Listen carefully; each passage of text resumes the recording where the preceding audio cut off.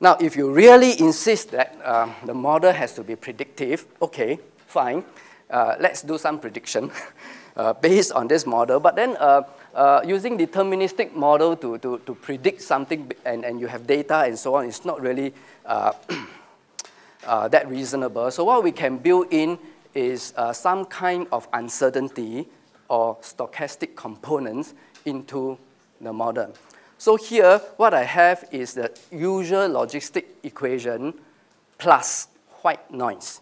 The white noise is given by this term here. So I have the drift. If you recognize this part, actually this is the, if I written it this way, is in differential form, not differential equation, but differential form for the usual logistic equation. You might recognize this, that it looks like the Euler method. Yeah? And this part, we call it the drift. This is the deterministic portion. And this part, we call it the diffusion, and that's the stochastic component.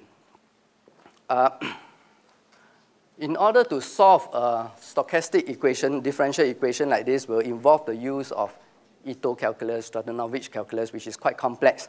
However, we can find approximation to the solution using numerical methods, and this is developed by Euler. This can be done by using the Euler-Majorana method for SDE or stochastic DE, and it looks something like this. In this case, there is a parameter here, mu, which determines the amount of, or the degree of uncertainty, if you like. Now, I'm not going to go through the specifics of the model or the method of solution itself, but what I'm going to do is to show you how it can be written in a program in MATLAB to at least demonstrate a model like this. Okay, this is MATLAB.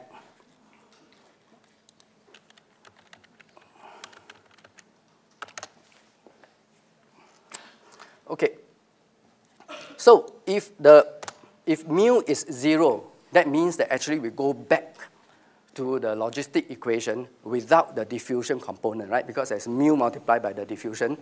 So let's see what happens. Okay, this is what happens if mu is 0. This is what we have obtained, I think, roughly what we have obtained before for mu equals to 0. And this number of paths, basically we are taking Brownian paths to estimate our W. Okay?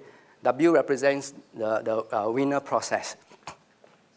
And we can try to, let's say 500 paths and have some level of uncertainty in our model, in the diffusion component, and see what happens. Okay, it takes a while. And now you find that it's slightly different from the usual logistic solution. And you find that it's not so, the curve is not so smooth after a while. And this is expected because of stochastic nature of the model. Now, if I were to click again using the same set of parameters, 500 paths, mu equals to 5, I may get a different solution.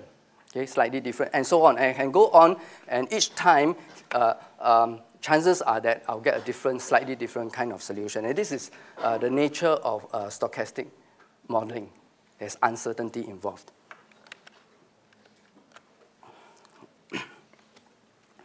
Let me conclude. I think mathematical modeling experiences can be made realistic and relevant in a classroom if we choose examples and situations and so on, or even data which are real and relevant.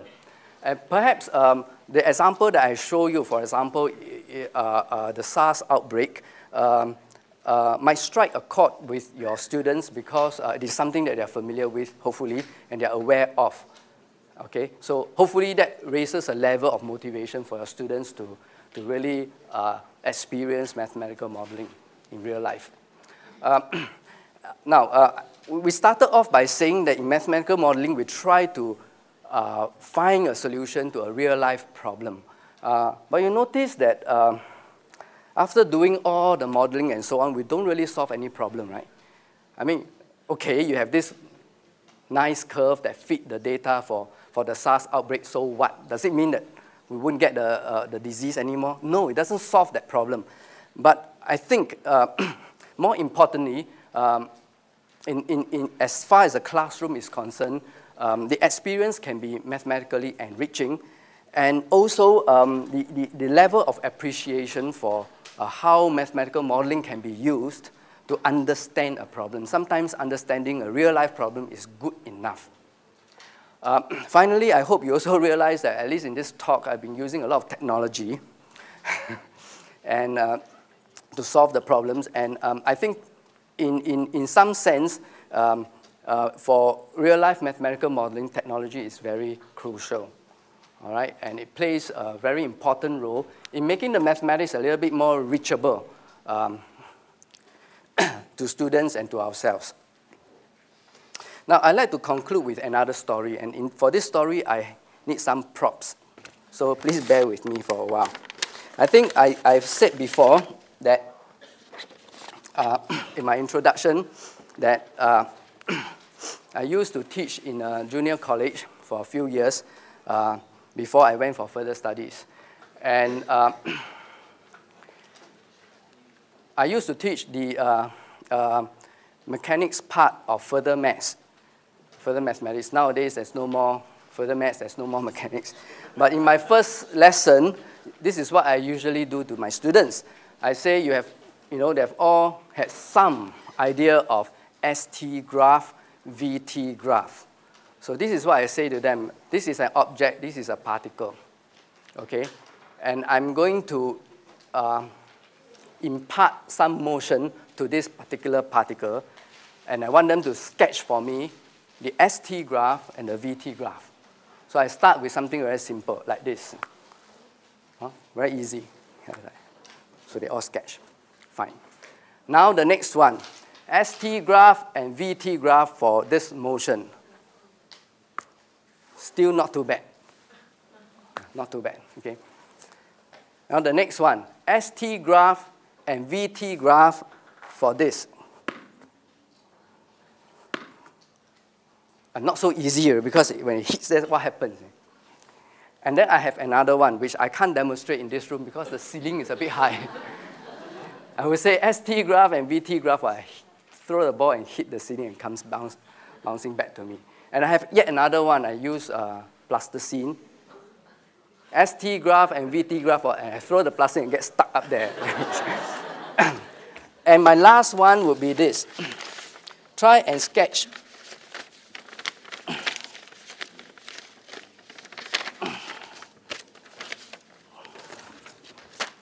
the ST graph and VT graph for this. Oh, you didn't see that, right? Let me do again. That's not good, right? Okay, let me try it one more time. Make sure you pay attention, and then sketch the ST graph and VT graph for this one. Oh, that's not good. Let's try again. So you see, every time I do it, it's slightly different, right? Right? Every time I do it, it's different. So my point is this. I'm going to make a statement now. I hope it's not too controversial. Of course, afterwards, I have to pick up all the things. The statement is this. The problems that I set using the tennis ball falls under the category problem solving. The last one is mathematical modeling. Okay? Thank you.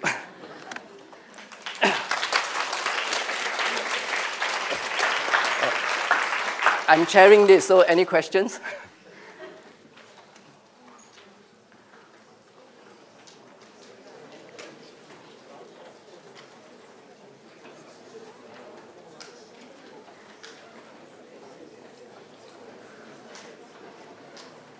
I was told that usually when the talk is very good, there are no questions, so thank you very much.